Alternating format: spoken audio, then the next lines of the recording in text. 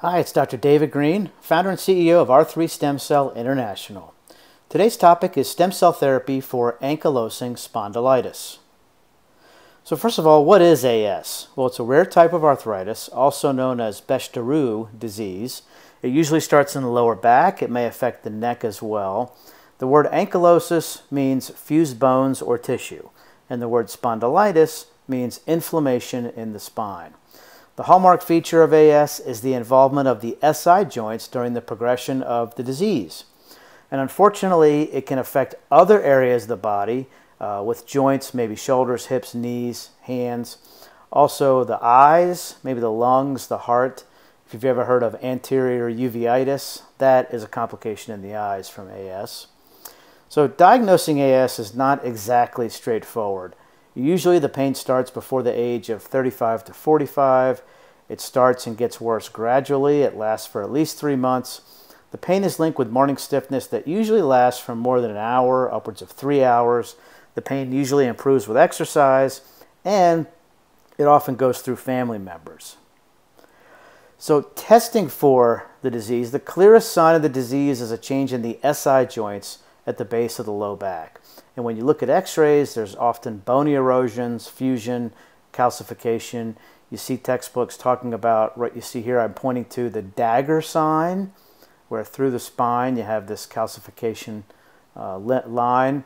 Blood tests often show an elevated CRP and SED rate, which are markers of inflammation. RF factor is negative, which is why it's called a seronegative spondyloarthropathy. HLA-B27 is a genetic marker. 5% of those who have HLA-B27 positive end up having ankylosing spondylitis. So conventional treatment options for AS include first-line therapy of anti-inflammatories, exercise, PT, along with potential steroid injections and what they call disease-modifying agents like sulfasalazine and methotrexate. Up to 80% can get significant relief, but there are significant side effects with sulfasalazine, methotrexate, steroid injections. So it's not always in a patient's best interest to use those if they have severe side effects. Second-line therapy includes TNF alpha blockers. You can see the names of them there. Those are FDA approved, and IL-17 inhibitors, and possibly narcotics. Once again, significant side effects potentially for those. Stem cell therapy for AS represents the new paradigm. It's a non-operative treatment that can actually repair and regenerate damaged tissue. It can provide relief, improve function significantly. It's very low risk, outpatient. We've seen it to be extremely effective. And for a condition that's pretty rare, there's actually some really good research and our experience too on how well it works for AS.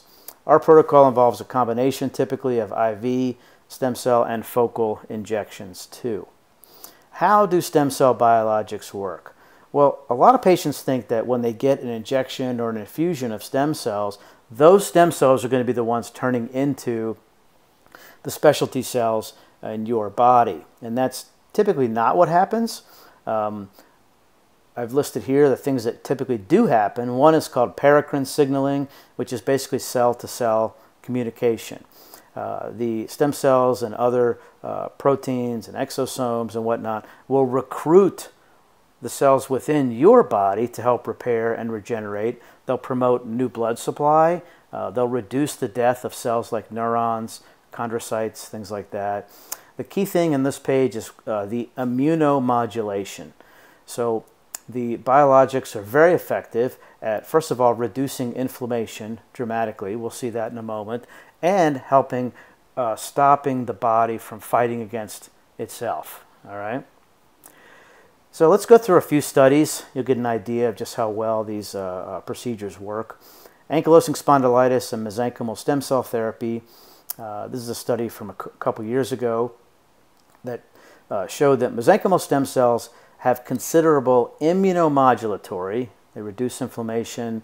They help stop the body from fighting itself, and regenerative properties that can attenuate, which means lessen, the inflammatory responses and help tissue repair by cell-to-cell contact. So that's called the paracrine factors. Mesenchymal stem cell infusion in ankylosing spondylitis patients is safe and beneficial and effective in decreasing the related clinical symptoms and severity of the disease. So this was a great study, effects and safety of allogeneic mesenchymal stem cell IV infusion in active AS patients who failed nonsteroidals. So this was a study conducted over 5 months, and each patient got 4 IV infusions a week apart of 1 million stem cells per kilogram. These were umbilical stem cells, and that's a lot. I mean, think about the average male or average human, and weighs about what, 70 kilograms? So that's 70 million stem cells per infusion. Okay, about 30 patients. The patient's symptoms dramatically improved. The CRP and SED rate decreased significantly. They took serial MRIs and they showed that there was a significant reduction of inflammation. And the theory, and this is actually a reality, is that the mesenchymal stem cells migrate to areas of inflammation, and then they use cell-to-cell contact, the paracrine signaling, to reduce inflammation. That's actually not just a theory. That's been shown by Arnold Kaplan's group at Case Western Reserve University in Cleveland, that when you inject a stem cell biologic or infuse it, it will migrate around and find areas in the body that have increased inflammation, and that's where it will deposit itself. Here's a study out of Experimental and Therapeutic Medicine a few years back. Infusion of umbilical cord mesenchymal stem cells alleviates symptoms of AS. This was out of China, and they used umbilical MSCs, and they noted that you don't have to harvest from the iliac crest or the fat of the patient. The percentage of stem cells in umbilical cord blood is much, much higher than in the bone marrow. The cells are easily cultured, much easier than bone marrow. They're much more active stem cells than you get from bone marrow. All patients, there were 5 patients. It wasn't like 50, but all of them experienced significant pain relief, and the scores for ankylosing spondylitis activity and severity were decreased following the infusion. The results indicate that the umbilical stem cells is safe, feasible, with limited side effects. You can see on the right side here, one of the diagrams from the right up, in each patient, look at the CRP, how much it decreased over 6 months, and it stayed way down. Okay, that is fantastic. This is interesting. Bone marrow MSCs in RA, spondyloarthritis, and AS problems rather than solutions. So this is a recent study where they looked at grafts of normal autologous or allogeneic bone marrow might become one of the best solutions, but there are a subset of them which could actually make things worse. They showed that there was an abnormal behavior of bone marrow MSCs and or their progeny that was found in all these disease conditions, which was not seen with any of the umbilical cord MSCs that they tested. So just another reason, you really don't need to have an autologous procedure. With the allograft umbilical cord from a donor, they don't get rejected. They work really, really well. They're much more active stem cells than the ones that you have as we get older. So in conclusion, there's a lot of studies. I only included a few, but many of them are small. There's some early clinical trials, and our own experience showed that stem cell therapy for AS is not only safe, but it's typically very, very effective. Now, anytime you look at these studies for things like AS or RA or whatnot, it appears that high stem cell numbers are necessary. And that is one of the benefits of our treatment centers in Mexico, where we have very high stem cell numbers. I'll show you in just a moment. The combo is what we've seen to work the best, the IV as well as some injections around the spine. And umbilical cord mesenchymal stem cells give great results. Autologous gives good results too, but for the reasons I just mentioned, umbilical cord is why we use those. So I do want to mention that if somebody talks to you about embryonic stem cell therapy or what's called induced pluripotent stem cell therapy, run away from that. That is not ready for prime time. The only places we've seen doing that is maybe in the Ukraine or other international places that are just indiscriminately using those, but they are not ready. There are problems with those. The ones that are safe and effective are the ones that we use, which is stem cell therapy with mesenchymal stem cells and hematopoietic stem cells. That's the way to go. So let's talk about our treatment program in Mexico. We have several locations: Tijuana, Mexicali, and Cancun is coming on soon.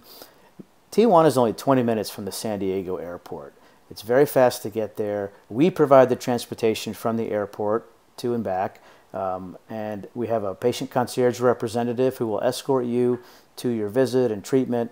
The process starts very simply with a free phone consultation with one of our licensed, experienced stem cell doctors. They'll give you all the time you need, answer your questions, listen to your medical history. We'll have someone assist you with obtaining medical records so that the doctor can look at those as well. Let's talk about the cells for a moment. Most of the magic happens at the lab. That's true of any stem cell therapy. We've been working with GenCell for years now out of Mexico City. They have a pristine safety record ever since they started 7 years ago. Their quality assurance is more stringent than that of the FDA. I don't say that lightly. You can watch the videos we have on our website that show that, and the reports that come along with the biologics. The umbilical cord stem cells in Mexico are allowed to be cultured. That is not allowed in the United States. So what that means is that we're able to get up to very high numbers of stem cells with extremely high viability because we don't need to use preservative. So it's over 95% viability. The lab does not culture past the 5th generation, which means the stem cells are very active, they're very potent, they're very pure. Unlike most international centers, they won't tell you this, but they culture them so much, 10th, 15th, 20th generation, they're not functional anymore. They just, the analogy I use is that of a Xerox copier. The Xerox copies look amazing when they first start to go, but as you get more and more, the ink starts to run out and the copies look nothing like the original. So our treatment starts at only $2,975 for 30 million stem cells. Most people with AS and other systemic issues will opt for the 50 million, which is only additional $1,000 at $3,975. We have additional programs where you can come either for a 5-day stretch or 3 or 4 times a year. We give you a significant break on that. But our treatment is sort of like getting a Mercedes for the cost of, say a Ford or a Chevy. It's an amazing cost-effective value with a very pure biologics, very experienced providers. And this is the whole reason that I put this together years ago. We've been featured on all the major media channels. We received a lot of awards this year. 2 of them was the 10 Most Innovative Companies of the Year, as well as the 50 Smartest Companies of the Year. Visit us online at stemcelltreatmentclinic.com and then call us to get the process started. 888-988-0515. We look forward to hearing from you, and thanks so much for watching.